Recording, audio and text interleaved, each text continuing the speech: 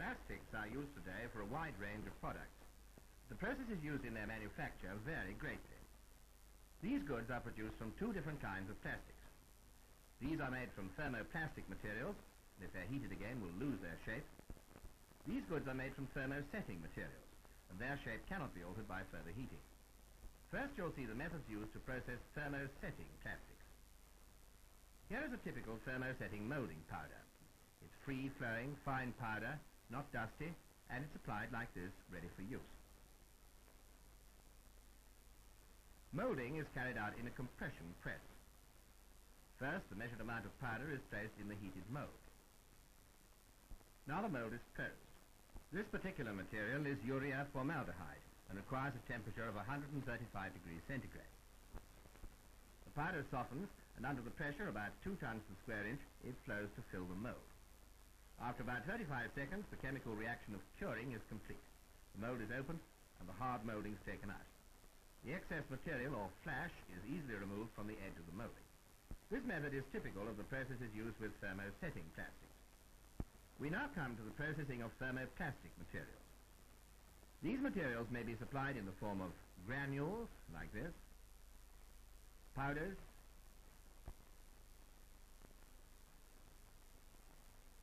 pastes, or sheets. Each calls for its own processing methods. The most general method used is injection molding. In this case, polythene is being used to produce a washing up bowl. Here, the molding material in the form of granules is being put in the feed hopper of a large injection machine. From the hopper, it passes into this cylinder, where it's heated and becomes fluid. This machine is of special design to increase the rate of heating and to make sure the material is all at the same temperature. From the cylinder, the fluid material is forced by a plunger into a cool mold. Pressure is kept on until the plastic in the mold begins to harden.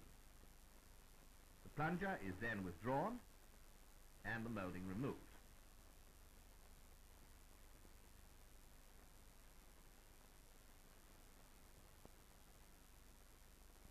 Here with the help of compressed air. All kinds of thermoplastic moldings are made by the injection process. And here we see cones being molded from nylon. On this machine they're being molded in pairs. Trimming is carried out by breaking off the molding from the sprue and runners at the narrow center portion. Sprues and runners are often reground and the material used again. Nearly all plastic materials contain several ingredients. Here we see a typical selection for a PVC compound. The polymer, polyvinyl chloride, is the white powder. Then we have the plasticizer, the stabilizer, the lubricant, and filler, and there may be a pigment. These materials are all added to the polymer and roughly mixed by hand. Thorough mixing is carried out on a 2-roll mill. One of these rollers is rotating faster than the other, and both are heated to about 160 degrees centigrade.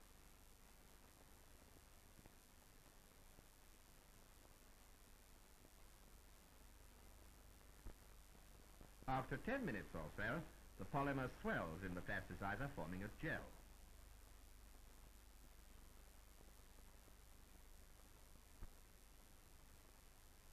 In this stage, it can be removed from the mill and chopped up for injection molding machines, extrusion, etc.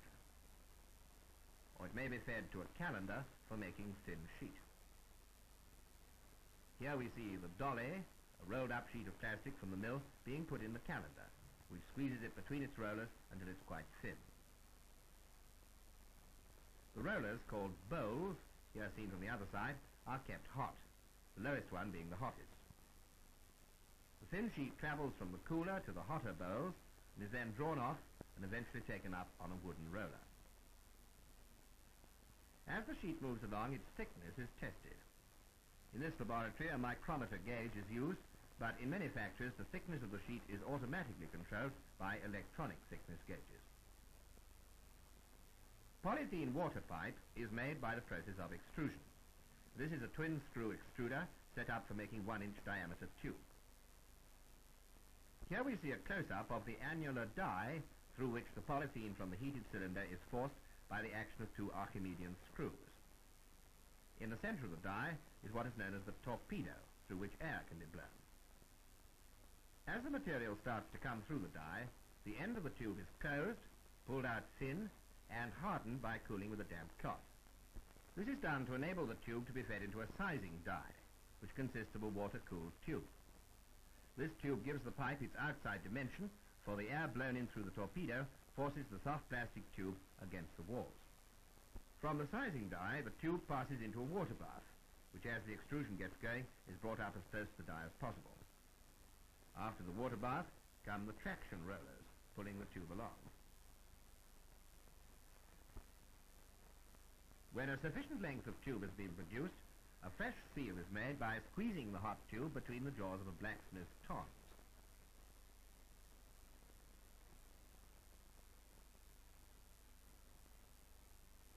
A circular saw, moving along at the same speed as the pipe, then cuts through the pipe without interrupting the extrusion process.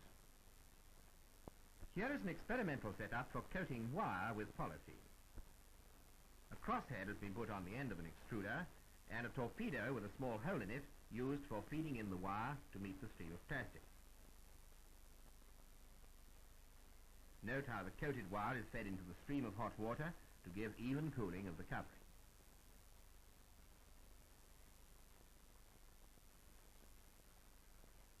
A take-up spool and electronic thickness gauges complete the setup.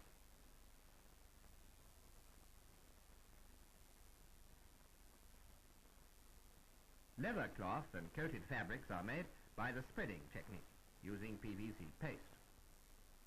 The cloth is fed under a doctor knife, which regulates the thickness of the coating and ensures even distribution.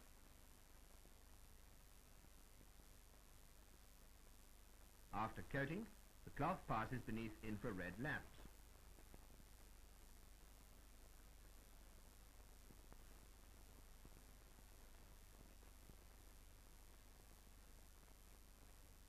And then over a heated drum where the paste solidifies to a tough, resistant coating.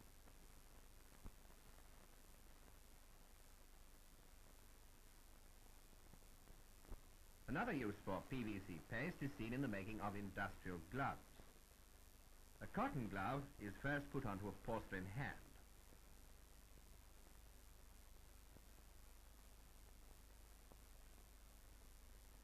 Now it's dipped into the paste. Of course, on a production scale, this is carried out mechanically. This paste will again be gelled by heating, this time in an oven. When dipping is complete, the hand is withdrawn and the excess paste allowed to drain away.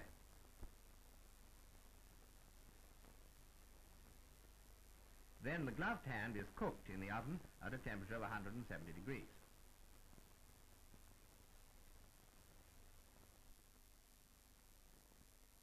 After about half an hour, the hand is removed from the oven.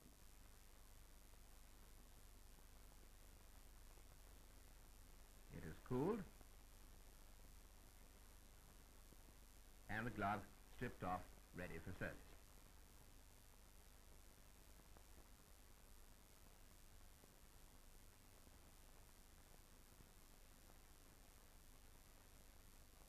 Before a thermoplastic sheet can be shaped, it has to be softened by heating. This can be done in an infrared oven. It becomes quite pliable and can then be shaped in several different ways. One of the simplest ways is with the method of free blowing. This is a steel blowing table connected to an air supply line. It's covered with a diffusing cloth to insulate the sheet and to prevent cold air impinging on the center of the shaping and so cooling that area first. After heating, the material, clear acrylic sheet in this case, is ready for blowing.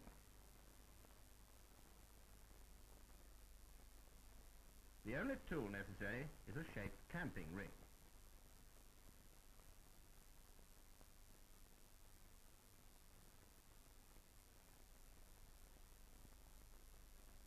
Only very little air pressure is used, and appreciable shaping takes place before any reading appears on the dial.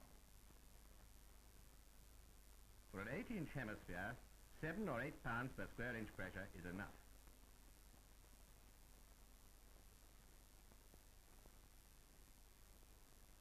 The shaping is allowed to cool under pressure before removing the clamping ring. This method gives a shaping quite free from any mold marks.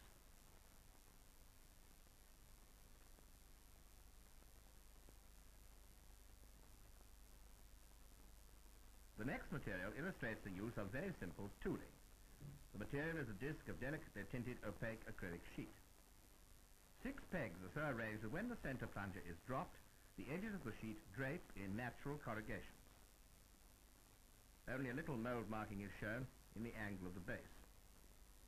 The edges of the disc were previously polished so that no further finishing is required.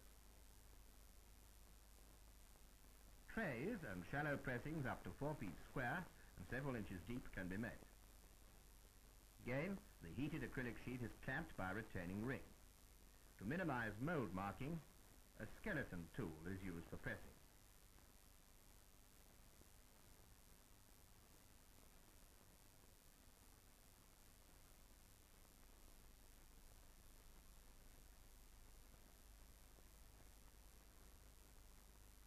After allowing a few minutes for the sheet to cool and harden, the tray is removed from the mold.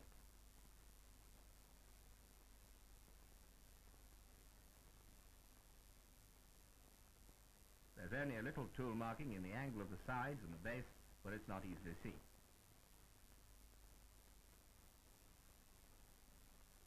The excess material used in clamping is removed by cutting on a bandsaw. Most thermoplastic sheets can be cut on woodworking equipment, but tools and saws must be kept sharp.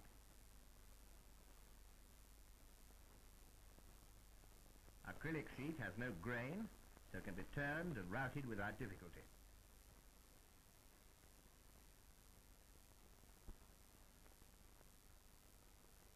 Now we come to more complicated shapes. These can be made by blowing into a mold.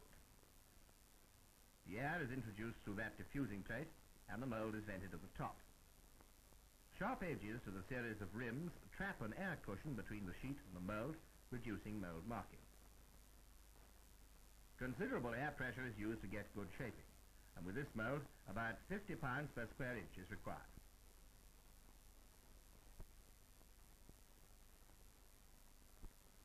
After cooling, the pressure is reduced and the mold removed.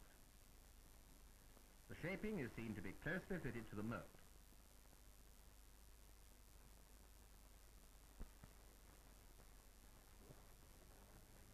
This compressed air pipe is applied to the air vent, and a gentle pressure releases the dish. It is entirely free of mold marks on the inside.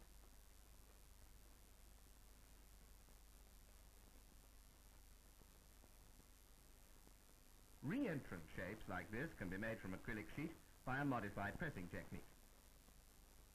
A rubber nose tool is used, and the mold below has been fashioned from acrylic block.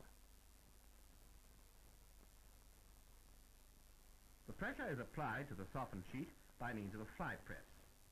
The clamping ring is spring-loaded to allow a little slipping of the sheet to occur at first. As more pressure is applied, the edges are firmly clamped and the rubber nose tool deforms until the cavity is filled. After the tool has been removed, the shaping is freed by splitting the mold.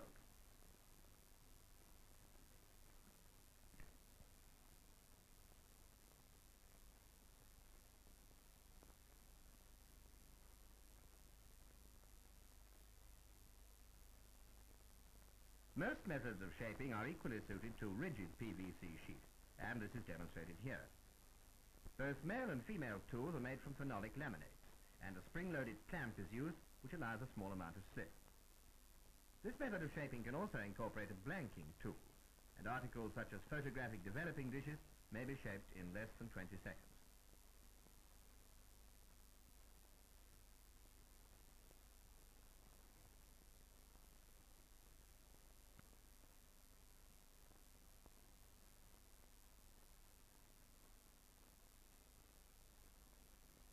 When mold marking cannot be tolerated on the convex side of a shaping, the vacuum snapback method is used.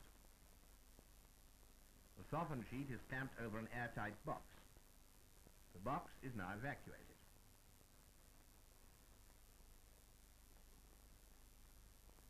As the pressure is reduced, the sheet is drawn into the box in the form of a bubble, and on reaching a predetermined depth, a skeleton tool is inserted. When the vacuum is released, the hot material, still in a rubbery state, shrinks back over the skeleton. Mold marking is confined to the inside angles and is unobtrusive. Risk of tearing the sheet during pressing is avoided, and the thickness variation can be controlled.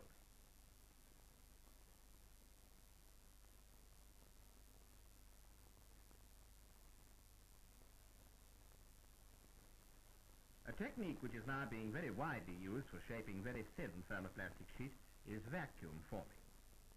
Instead of heating the sheet in an oven, the cold sheet is clamped in a frame, and radiant heaters, there at the top, are brought in position to soften it.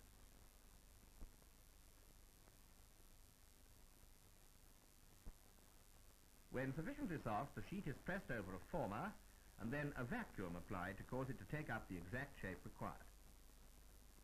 Here we see it happening again from the top.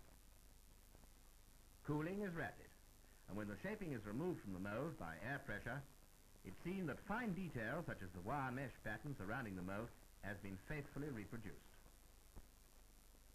The shaping of this lighting fitting involves the combined use of several of the techniques we've already seen. Here, a pneumatic ram press is being used in conjunction with a vacuum box. Air pressure and a spring-loaded thrust tool give carefully controlled thickness tolerances and exact form.